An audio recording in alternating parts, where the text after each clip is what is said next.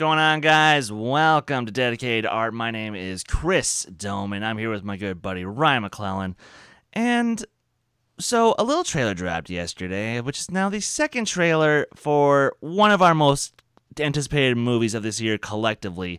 And that, of course, is Quentin Tarantino's Once Upon a Time in Hollywood. Ryan, scale of 1 to 10 before we get started. How excited are you?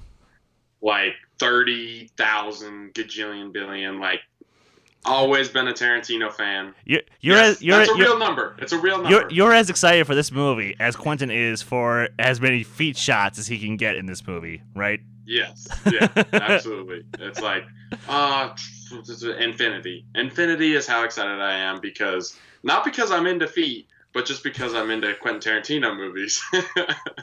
And, wow, this thing went off the rails so fast, and we haven't even watched the trailer yet. I'm sorry. Oh, no, it's all good. I've been looking forward to it for a while, and the fact that the more trailers that come out, the more we get to see of this movie, and that just means the closer we are to it releasing in theaters, and I get to sit my ass down with a bowl of popcorn and watch it. Yep. And I can finally watch this damn thing, and look, Tarantino is my favorite writer working today. Pretty much. And he's not made a bad film, in my opinion. Granted, do I love some of his films just a little bit less, like Kill Bills, yeah. But he's not made a bad film in his career. No. So, and then when you have a cast this effing stacked, I'm just dying to see what they can bring. Yeah. But what good is it if we're just talking about it, we're not actually watching it? So you know what we're going to do? We're going to shut up. And we're going to press play. We're good. Exactly. We're going to press play on this in 3, 2, 1, play. Ooh.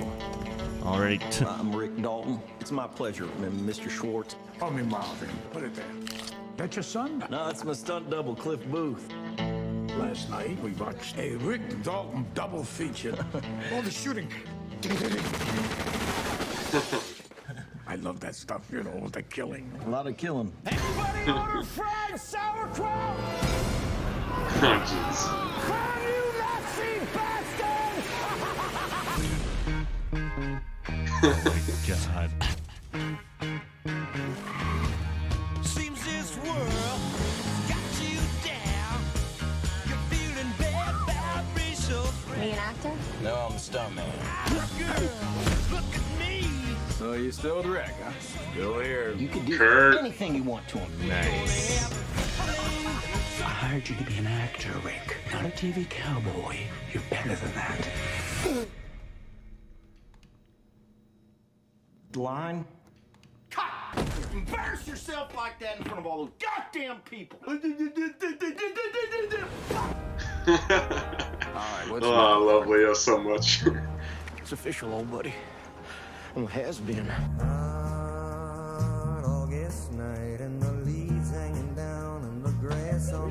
Here I am, flat on my ass. And who I got living next door to me? I'm Sharon Tate. I'm in the movie. You're in this? That's me. I play Miss Carlson, the klutz. God,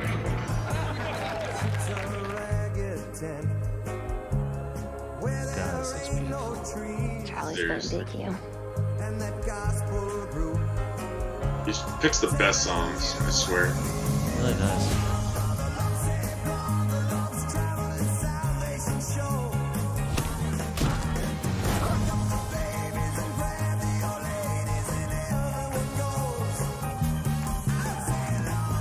Oh. In this town, I can all change Look. like that. Hey! You're Rick fucking Dalton. Don't you forget it.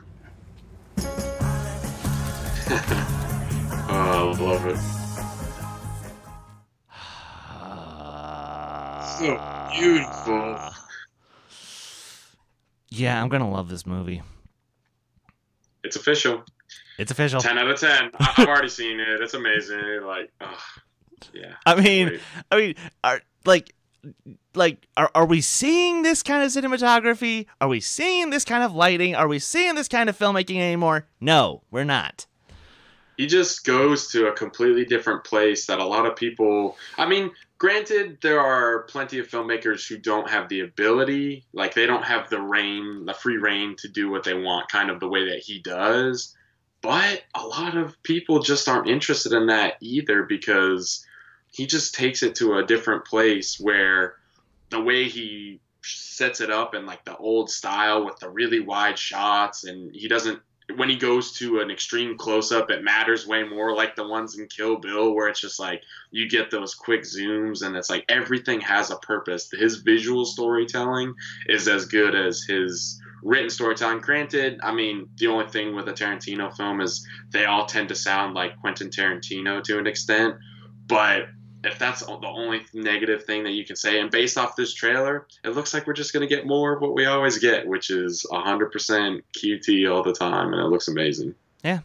I don't really have much else to say outside of the fact that I'm glad that Margot looks incredible, and I gotta say, I'm glad that we still don't have any clue as to how the Charles Manson family plays into this, because I want that to be a complete surprise.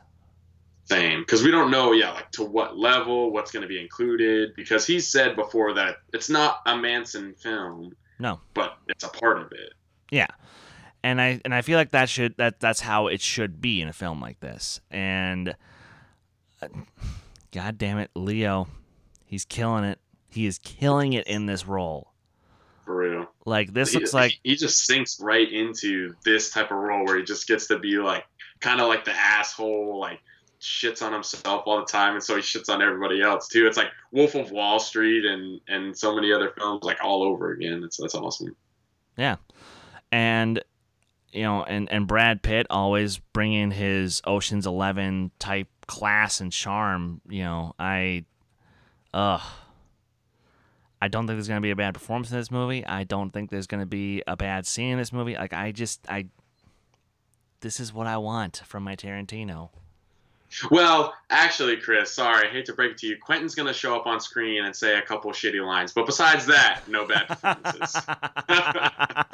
He's going to pull a Django and come on and say something in, like, I don't know, a horrible Russian accent or something.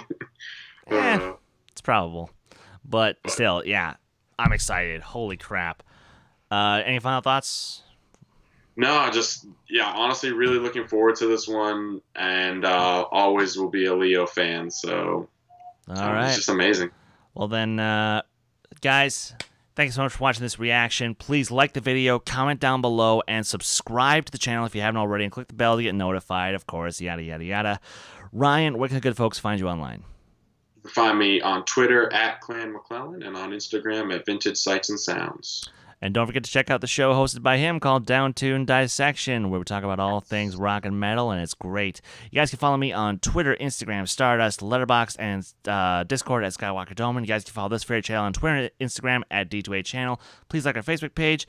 And you can find me hosting the Who Cares Anyway podcast, where next week we are joined by the writer of Thor and X-Men First Class, Zach Stentz. Get excited, guys. It's going to be great. We will be live Friday, May 31st at 8:30 Eastern Standard Time.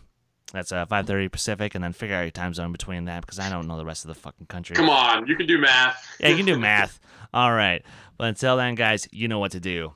Take care!